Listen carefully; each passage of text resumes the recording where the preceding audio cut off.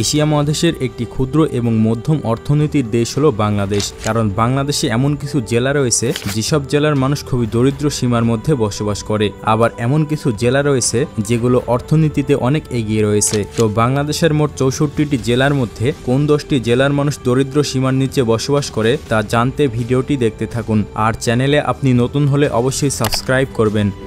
তো 10 নম্বরে রয়েছে ঠাকুরগাঁও জেলা। বাংলাদেশের সবচেয়ে দরিদ্র 10টি জেলাগুলোর মধ্যে 10 নম্বর অবস্থানে রয়েছে ঠাকুরগাঁও জেলা, যেটি বাংলাদেশের রংপুর বিভাগের অন্তর্ভুক্ত একটি জেলা। এই জেলার প্রধান অর্থনীতি হলো কৃষির উপর নির্ভরশীল। এখানে প্রধানত ধান, আলু, পাট এবং বিভিন্ন ধরনের সবজি উৎপাদন হয়। বাংলাদেশ পরিসংখ্যান ব্যুরোর রিপোর্ট অনুযায়ী এই জেলাটিতে 100 জন মানুষের মধ্যে 70 জন মানুষ দরিদ্র সীমার নিচে বসবাস করে। প্রাকৃতিক দুর্যোগজনিত কারণে এই জেলাটি অনেক পিছিয়ে পড়ে রয়েছে। তাছাড়া শিক্ষার অভাব এবং স্বাস্থ্য সংস্থার অভাবের কারণে জেলাটির দারিদ্রতার মূল কারণ। তাছাড়া জেলাটিতে শিক্ষিতের হারও অনেক কম এবং শুধুমাত্র অল্প কয়েকজন মানুষ ইন্টারনেট ব্যবহার করে থাকে এই জেলাটিতে, কারণ টেকনোলজিতে অনেক পিছিয়ে পড়ে রয়েছে এই জেলাটি। তবে এই জেলার মানুষকে যদি কর্মসংস্থান দেওয়া হয় তবে তারা দারিদ্র সীমা থেকে মুক্তি পাবে। এরপরে 9 নম্বরে রয়েছে নীলফামারী জেলা। বাংলাদেশের সবচেয়ে দরিদ্র 10টি জেলাগুলোর মধ্যে 9 নম্বর অবস্থানে রয়েছে নীলফামারী জেলা, যেটি বাংলাদেশের উত্তরাঞ্চলে অবস্থিত একটি জেলা এবং এই জেলাটি রংপুর বিভাগের অন্তর্ভুক্ত। নীলফামারী জেলার মূল অর্থনীতি মূলত কৃষির উপর নির্ভরশীল। এখানে ধান, আলু, পাট এবং সবজি চাষ করা হয়। বাংলাদেশ পরিসংখ্যান ব্যুরোর রিপোর্ট অনুযায়ী এই জেলাটিতে 100 জন মানুষের মধ্যে 78 জন মানুষ দরিদ্র সীমার নিচে বসবাস করে। শুধুমাত্র অর্থনৈতিক দিক দিয়ে বাদেও টেকনোলজিতে অনেক পিছিয়ে রয়েছে নীলফামারী জেলা। জেলাটি পিছিয়ে থাকার মূল কারণ হচ্ছে এখানে কর্মসংস্থানের মূল অভাব। তাছাড়া 100 জন মানুষের মধ্যে প্রায় 30 জন মানুষ এখানে ইন্টারনেট ব্যবহার করে থাকে। শিক্ষার অভাব, দক্ষতার ঘাটতি, এছাড়াও স্বাস্থ্যসেবা ও সামাজিক নিরাপত্তার অভাবের কারণেও জেলাটির পিছিয়ে পড়ার মূল কারণ।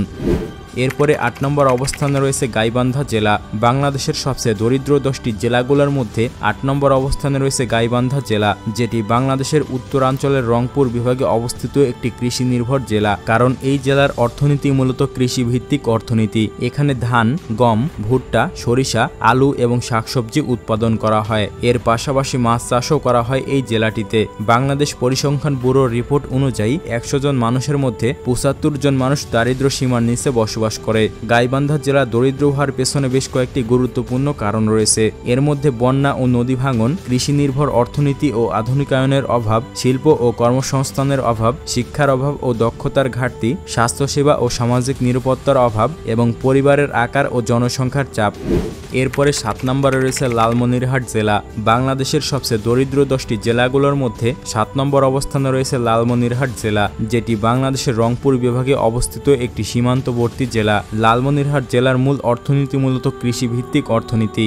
এখানে ধান, পাট, ভুট্টা, গম, তামাক ও শাকসবজি উৎপাদন করা হয়। বাংলাদেশ পরিসংখ্যান ব্যুরোর রিপোর্ট অনুযায়ী 100 জন মানুষের মধ্যে 70 জনেরও বেশি মানুষ দারিদ্র সীমার নিচে বসবাস করে। এই দারিদ্র্যের হার মূলত এই জেলার কৃষি নির্ভর অর্থনীতি, কর্মসংস্থানের সীমিত সুযোগ এবং প্রাকৃতিক দুর্যোগের উপর নির্ভরশীল।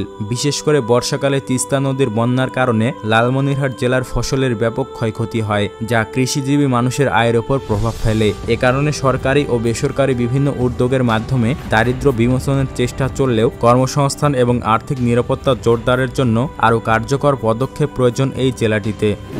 এরপরে 6 নম্বরে রয়েছে শরীয়তপুর জেলা। বাংলাদেশের সবচেয়ে দরিদ্র 10টি জেলাগুলোর মধ্যে 6 নম্বর অবস্থানে রয়েছে শরীয়তপুর জেলা, যেটি বাংলাদেশের ঢাকা বিভাগের অন্তর্গত একটি জেলা। তাছাড়া এই জেলাটি ঢাকা বিভাগের দক্ষিণ পশ্চিমাঞ্চলে অবস্থিত এবং গঙ্গা নদীর তীরে অবস্থিত। এই জেলাটিতে খুব কম মানুষ রয়েছে যারা তাদের নিজস্ব চাহিদা পূরণ করতে পারে না। তাছাড়া পর্যাপ্ত পরিমাণে কাজের সন্ধান না থাকার কারণে এই জেলার বেশিরভাগ মানুষ দারিদ্র সীমার নিচে বসবাস করে। তাছাড়া জেলাটিতে শিক্ষিতের হার অনেক কম। বিভিন্ন রিপোর্ট অনুযায়ী এই জেলাটিতে শিক্ষিতের হার মাত্র 40%, যা বাংলাদেশের অন্যান্য জেলাগুলোর তুলনায় অনেক কম। এর পাশাপাশি ইন্টারনেট ব্যবহারে অনেক পিছিয়ে রয়েছে এই জেলাটি। তবে ধারণা করা হচ্ছে খুব শীঘ্রই এই জেলাটি অর্থনৈতিকভাবে সমৃদ্ধর পথে এগিয়ে যাবে। এরপরে 5 নম্বরে রয়েছে খাগড়াছড়ি জেলা। বাংলাদেশের সবচেয়ে দরিদ্র 10টি জেলার মধ্যে 5 নম্বর অবস্থানে রয়েছে খাগড়াছড়ি জেলা। এটি বাংলাদেশের দক্ষিণ পূর্বে অংশে অবস্থিত একটি জেলা। খাগড়াছড়ি জেলার অর্থনীতি মূলত কৃষির উপর নির্ভরশীল, কারণ এই জেলাটিতে শিক্ষিতের হার অনেক কম। জেলাটিতে 100 জন মানুষের মধ্যে মাত্র 40 জন মানুষ শিক্ষিত। এই জেলাটি দরিদ্র হওয়ার মূল কারণ হচ্ছে সীমিত কৃষিজ উৎপাদন, শিক্ষা ও স্বাস্থ্যসেবার সীমাবদ্ধতা, প্রাকৃতিক দুর্যোগ এবং কর্মসংস্থানের সুযোগের অভাব। তাছাড়া খাগড়াছড়ি জেলায় বিভিন্ন জাতিগোষ্ঠী বসবাস করে। এর ফলে মাঝে মাঝে জাতিগত সংঘাত দেখা দেয়, যা তাদের অর্থনৈতিক অগ্রগতিতে বাধা সৃষ্টির মূল কারণ। তবে আস্তে আস্তে এই সংখ্যা সময়ের সাথে সাথে পরিবর্তিত হয়ে যাচ্ছে। এরপরে 4 নম্বরে রয়েছে বান্দরবান জেলা। বাংলাদেশের সবচেয়ে দরিদ্র 10টি জেলাগুলোর মধ্যে 4 নম্বর অবস্থানে রয়েছে বান্দরবান জেলা, যেটি বাংলাদেশের দক্ষিণ পূর্বাঞ্চলে অবস্থিত একটি জেলা। বান্দরবান জেলার বেশিরভাগ এলাকাতেই পাহাড়, বনাঞ্চল ও নদী দ্বারা আবৃত। বাংলাদেশ পরিসংখ্যান ব্যুরোর রিপোর্ট অনুযায়ী বান্দরবান জেলাতে 100 জন মানুষের মধ্যে 70 জন মানুষ দারিদ্র্য সীমার নিচে বসবাস করে। বান্দরবান জেলার দরিদ্র হওয়ার বেশ কয়েকটি কারণ রয়েছে, যেমন পরিবহন ও যোগাযোগ ব্যবস্থার সীমাবদ্ধতা, কৃষি নির্ভরতা ও দুর্যোগ, শিক্ষার অভাব ও সামাজিক বাধা, স্বাস্থ্যসেবার অপর্যাপ্ততা এবং সামাজিক সুরক্ষা ব্যবস্থার অভাবজনিত কারণে এই জেলাটি দারিদ্র সীমার মধ্যে বসবাস করছে। বান্দরবান জেলার ভেতরের অনেক জায়গা রয়েছে যেখানে পরিবহন ব্যবস্থা পৌঁছানো অনেক কঠিন, তাই মানুষদের জন্য গাড়ি, মোটরসাইকেল কিংবা নৌকায় প্রধান ভরসা। তবে এই জেলার পর্যটন শিল্প এখানকার মানুষের কর্মসৃষ্টির সুযোগ করে দিয়েছে।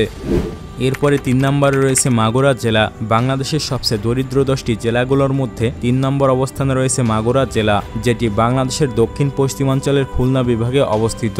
মাগুরা জেলার মূল অর্থনীতি মূলত কৃষির উপর নির্ভরশীল। এখানে ধান, পাট, আলু এবং বিভিন্ন শাকসবজি উৎপাদন করা হয়। মাগুরা জেলা দরিদ্র হওয়ার মূল কারণ হল শিল্পের অভাব, শিক্ষার মান ও প্রশিক্ষণের অভাব এবং বিনিয়োগের অভাব। এই জেলাটিতে সরকারি এবং বেসরকারি উদ্যোগে বিভিন্ন দারিদ্র বিমোচন প্রকল্প, ক্ষুদ্র ঋণ এবং কর্মসংস্থান বৃদ্ধির জন্য প্রশিক্ষণ কর্মসূচি চালু আছে। তাছাড়া মাগুরা জেলা থেকে ঢাকা যাওয়ার রাস্তা হচ্ছে শুধুমাত্র বাস।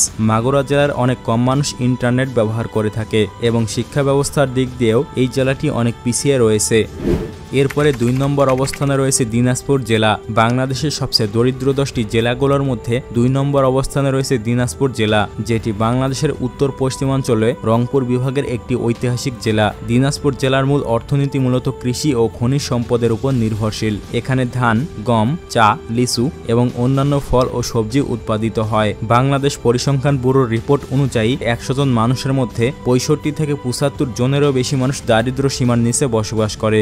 বাংলাদেশ যেভাবে এগিয়ে যাচ্ছে, এই জেলাটি সেইভাবে এগোতে পারছে না। দিনাজপুর জেলা দারিদ্র হওয়ার পেছনে বেশ কিছু কারণ রয়েছে, যেমন প্রাকৃতিক দুর্যোগ, কৃষি নির্ভর অর্থনীতি ও প্রযুক্তির অভাব, শিল্প ও কর্মসংস্থানের অভাব, মানসম্মত শিক্ষার অভাব, পর্যাপ্ত স্বাস্থ্যসেবার অভাব এবং পরিবার পরিকল্পনার অভাব ও জনসংখ্যার চাপ।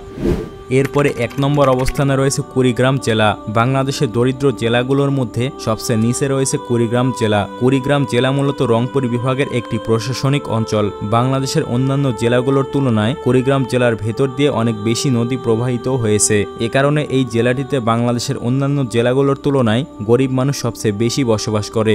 বাংলাদেশ পরিসংখ্যান ব্যুরোর রিপোর্ট অনুযায়ী কুড়িগ্রাম জেলাতে 100 জন মানুষের মধ্যে 70 থেকে 80 জন মানুষ দারিদ্র সীমার নিচে বসবাস করে। বাংলাদেশের অন্যান্য জেলাগুলোর তুলনায় এই জেলাতে ইন্টারনেট ব্যবহারকারীর সংখ্যা খুবই কম। তাছাড়া প্রাকৃতিক দুর্যোগ ও নদী ভাঙন, শিল্প ও কর্মসংস্থানের অভাব, মানসম্মত শিক্ষা ও দক্ষতার ঘাটতি, স্বাস্থ্যসেবা ও সামাজিক নিরাপত্তার অভাব এবং পরিবারের আকার ও জনসংখ্যার চাপ এই জেলাটির দারিদ্রতার অন্যতম কারণ। তো এই 10টি জেলাগুলোর মধ্যে আপনার জেলাটি রয়েছে কিনা তা অবশ্যই কমেন্ট করে জানাবেন, আর ভিডিওটি অবশ্যই শেয়ার করবেন। ধন্যবাদ।